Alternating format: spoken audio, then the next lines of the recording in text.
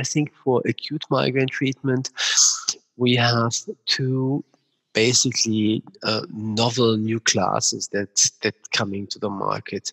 In the US, they are already approved. We have one small molecule CGRP antagonist. Actually, we have two. One is Ubrogepant. The other one is Rimegepant, which both have been approved for the acute treatment of migraine. So they are small molecules, CGRP antagonists that can be used for attack treatment.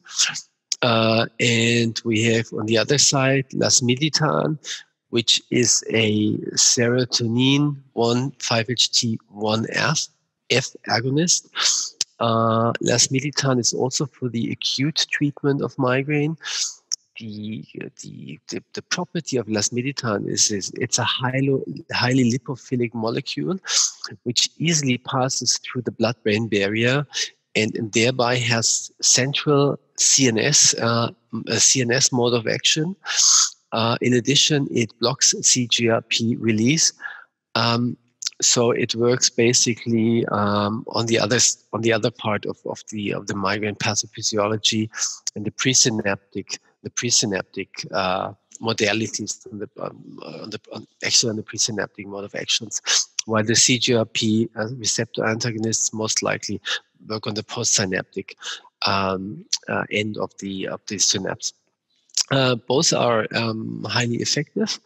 Lasmiditan has sometimes CNS side effects, a bit of like dizziness, which basically comes from the fact that the drug penetrates into the blood-brain barrier, while CGRP receptor antibodies most likely work outside the central nervous system, and therefore you don't see these dizziness or fatigue and this type of drugs. But both classes are actually, they help us, and I actually highly welcome by the field, because for a long time we had triptans, sumatriptan, rizatriptan, and others, and now we can expand our portfolio of acute anti-migraine drugs with the small molecule CGRP receptor antagonists as well as lasmiditan.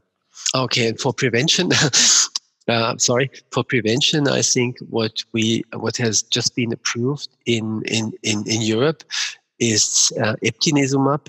Eptinezumab is also a monoclonal antibody that binds to the CGRP peptide.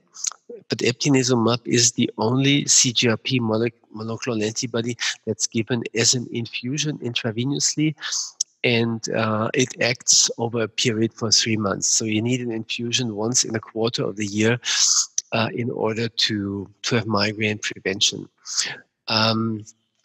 Which is another mode of application that can be helpful to patients.